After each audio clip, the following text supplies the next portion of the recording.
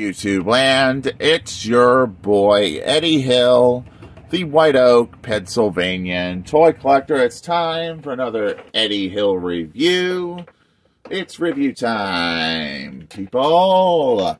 And today we'll be reviewing my first ever figure for my collection. It's my first Transformers GoBot. And this is one I did not have one of these in my collection, but I did watch the series a long time ago.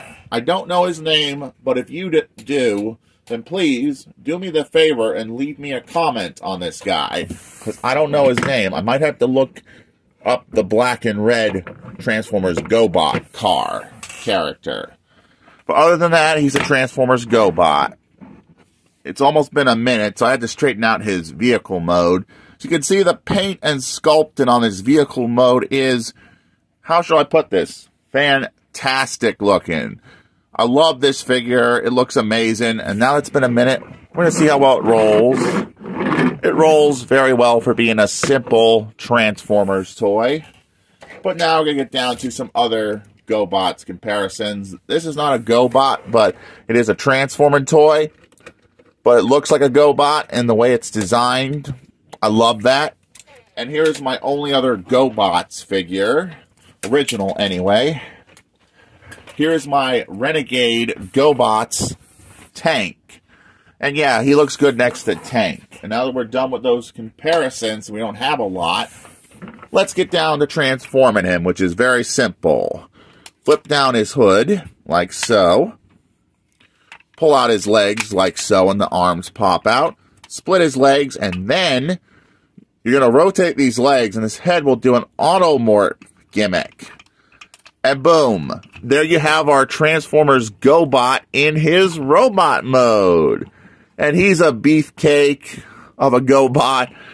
Articulation, he doesn't have much. I suppose his legs can do that much, his arms can do this much. Other than that, not a lot of articulation for these figures, because they were designed for kids to be messed around with and not be accurate to the show. But yeah, these are fun little figures. And I'm so glad I have one in my collection to review. But before we get down to comparison, as you know, GoBots was not around the original 1980s GoBots. I was around the Transformers GoBots indefinitely. But I did get the GoBots on DVD, and that's what sold GoBots for me. But now we're going to get down to comparisons. Here we got my Legacy Transformers GoBots Crasher next to this guy. Of course, my 1980s GoBot. Here we got Tank, the Renegade. That other figure was a Renegade too. And this little transforming toy, which is very easy to transform, which I got the transformation memorized because these are simple figures. Yeah. And this is like GoBots kind of style. So, yeah, I got 4 GoBots in my Transformers collection as of 2022. I like GoBot and an official GoBot. So, yeah. 3 official GoBot designs and 1 not official with Transformers. Are these worth the money if you can find them? Yes. If I collect any more GoBots, I'm definitely going to be starting a collection for GoBots in my collection.